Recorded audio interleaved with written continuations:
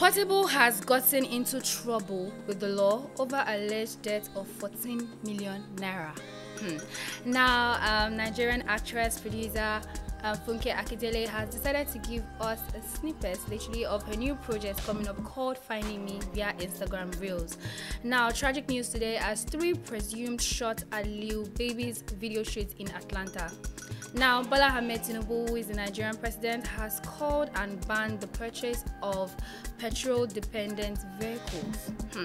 Now, Davido's pitch found missing on the Twaliban remix as they officially go with Burna Boy.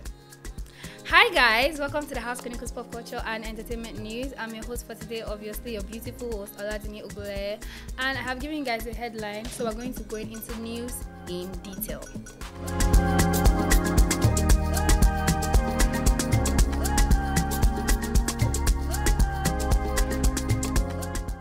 Mr. Habib Okikiola, popularly known as Portable, had a particular video going viral of him having an altercation with the police officials. They bundled this man and threw him straight into the vehicle.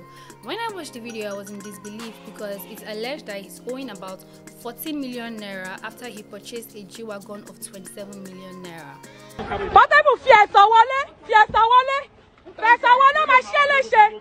fiesta wale. I'm a shele fiesta wale.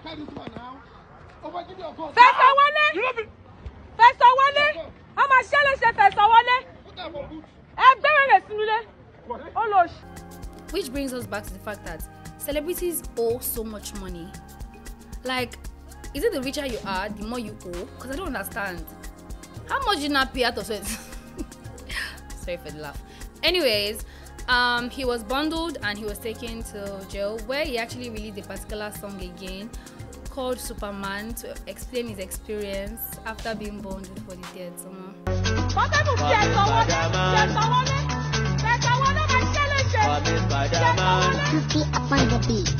Why them they beat my glory, them they watch me like a movie. I'm not out of me, I get you. I'm coming out there with Spider-Man. It is well.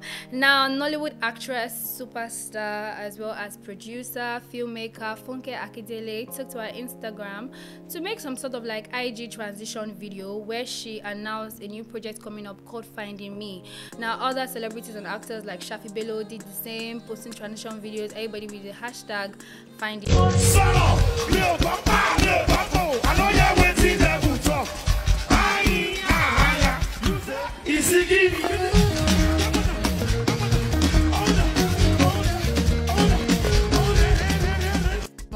It's looking like I see this movie is gonna be hot, and we are here for it. You know, this came after her Tribe of Judah movie. This came after her She movie. So I'm super proud of Funke Akindele. Now, the Nigerian president Bola Ahmed Tinubu has called for the discontinuation as well as ban any type of purchase of petrol-dependent vehicles. Well, he explained in his words that it's better that this kind of thing is not apparent in Nigeria, so the fact that we have like petrol issues. So if we have petrol issues, it's better that we have compressed natural gas powered vehicles. He says that if you are working as a government official, you're a government agency or many departments relating to government, that you are going to be given one of all these vehicles. It is well. For us that we don't have, we're not working in government official, we're not in any government agency, probably we'll just keep on working till we pass out. Let Nigeria find something to do about it. Okay, Dominic Amani Jones, popularly known as Lil Baby, had his video shoot interrupted at Atlanta. This was on the 15th of May 2024, with 3 people actually shot. He has not come out to give us an official news or official storyline or official take, so has his team, but we got this information from the 11th Avenue news station. So yeah, that's our source basically. Now, trouble in paradise, as they have decided to come across another feud between Burna Boy's fans as well as Davido's fans. People don't want trouble. Now, Davido posted a picture that was like a few days ago where he was vibing to the Twaliban remix with his own take on the song, his speech on the song, and we thought that Davido was going to be the official artist on the song. Well, apparently the song was released on the 15th of May 2024, where it was actually Burna Boy on the remix. So Titan and UP, what is happening?